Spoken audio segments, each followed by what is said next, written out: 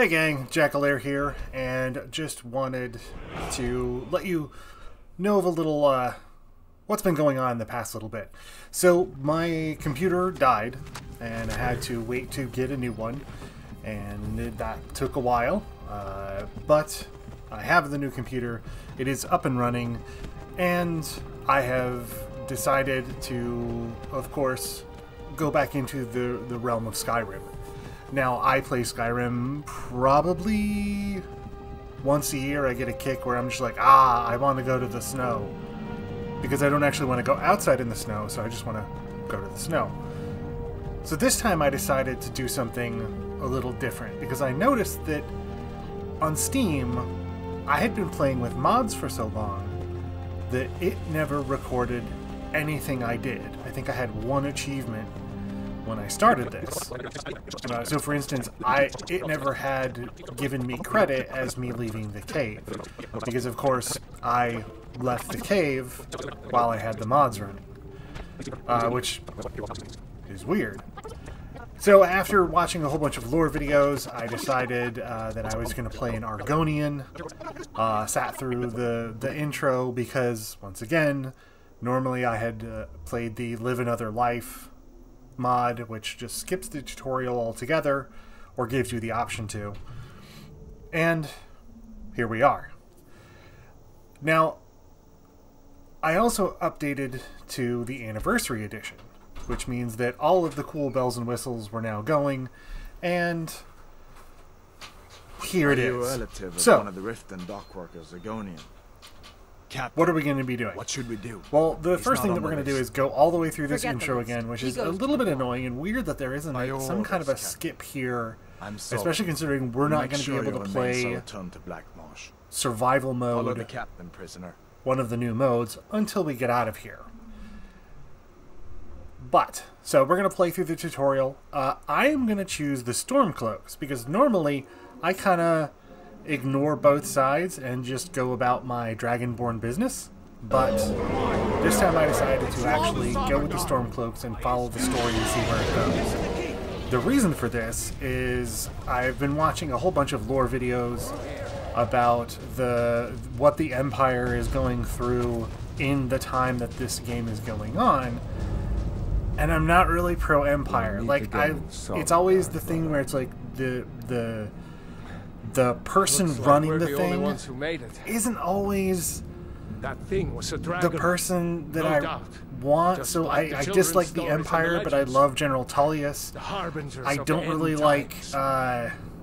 We better Ulfric, get moving. but Come here. Let me see I if I like can get those the- bindings off.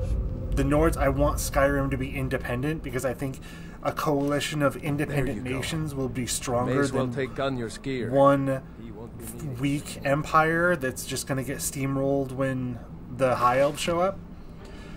So, going with Stormcloaks, and because Alright. Get the that game armor on. won't let me use mods, it means that the unofficial Skyrim patch, which patches a bunch of exploits, those exploits are in the game again. So I decided to start using them. Hold up! There's a bear just ahead. So of course, when rather we not got to tangle the with bear, her right now. I Try to sneak by. instead of just sneaking around, I stabbed, Watch where you step. roll off, or whatever his name is, Or and on your side. got my sneak up relatively high. What are you doing?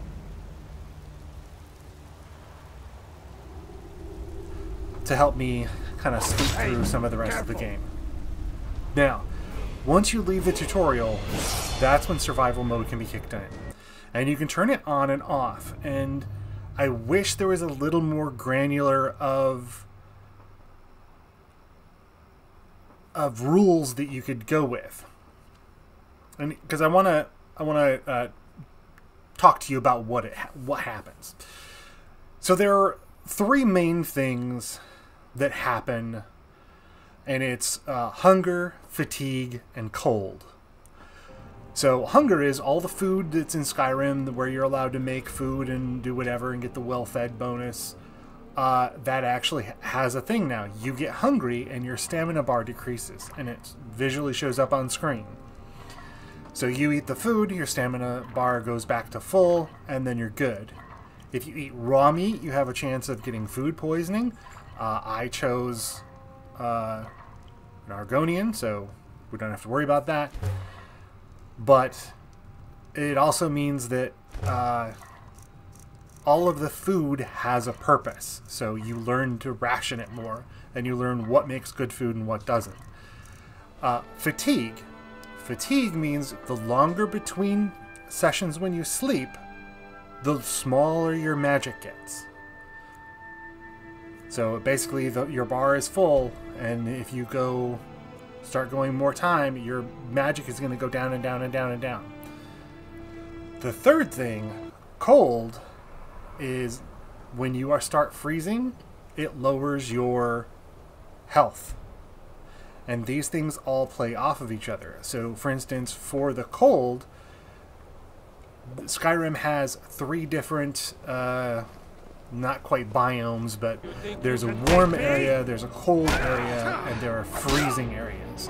And every place that you go represents one of those. Now, obviously, the places where there's lush green, like if you go to the kind of the farming areas by Riven, and it's protected by mountains and sheltered, that's a warm area. But if you go up into the north, it becomes freezing, and it doesn't last very long. There's now a stat on all of your armor and clothing that is a warmth stat. Normally it won't affect much, but when you combine all of these, suddenly when you are sent into a place, for instance, like you are joining the Stormcloaks, and you get sent up to an island in the middle of the frozen water in a freezing location, warmth becomes very, very, very important. Now, how do you combat that? You put on warm clothes, put on your fur cloaks and whatnot, and you just hope for the best. You also plan your route well. You also make hot food.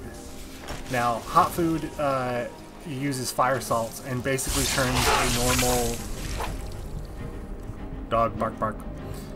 Basically turns a normal piece of food into food that will give you hunger back, that may increase your stamina, but will also recover your warmth. Think of it like having a big bowl of hot chili on a cold day. That's how it works up here. Those are the 3 things that work in conjunction. So the hunger, the fatigue, and the cold. Now, when you join the Stormcloaks, you are sent up into the north on a frozen island to fight Ice Wraith? And it's... so they cast freezing spells at you while you're already freezing, and it's a recipe for disaster. And it was had I not discovered a crashed ship along the way that was being robbed by bandits, I never would have survived that far. There was another part where, coming back from that journey, I reloaded the game probably, I don't know, like 20 or 30 times. Basically, I was almost dead and I hit a quick save. And I'm just running, I'm just trying to make it inside somewhere to warm up. But the problem is that one of the things I was using was a potion to give me more health. So a potion of Fortify Health, I think it is. So it was giving me more health, but as soon as it wore off, it doesn't wear off from the top, it wears off from the bottom. So if you have a bonus 20 hit points and you have 19 hit points and that potion wears off, you die. If you drink a new potion, it takes off the old potion and then puts the new one on, and you die. So I was running into problem after problem after problem, and finally figured it out because I didn't want to use console commands. I was trying to do things somewhat legitimately. And then did that. Everything was fine. I'm actually having a blast because it makes every encounter like really, really tense. Because also on top of everything else going on, your health does not come back rapidly. You have reduced carrying weight, and you only level up when you sleep. So all of these are like, okay, this is going fine, great. The reason my whole thing stopped is because it's disabled fast travel. Now, for any of you who have played Skyrim, you know that fast traveling is the thing that you do to bop around the map very, very quickly. And the game is designed with that in mind, so that if you have visited a place, you can easily return to a place. Say, your home or homes. Because at this point, at the end of this run, when I am now switching it back to normal mode, I'm still going to do all of the fun stuff that I've been doing, but the mode that killed it is disabling fast travel. And it basically means that if you want to go to a house that's not near a location, you have to walk there and then or ride there and then walk back. Or, heaven forbid, you have to go someplace like Dawnstar, where it's like, okay, great, hop on the cart, go up to Dawnstar, and then there's no cart back.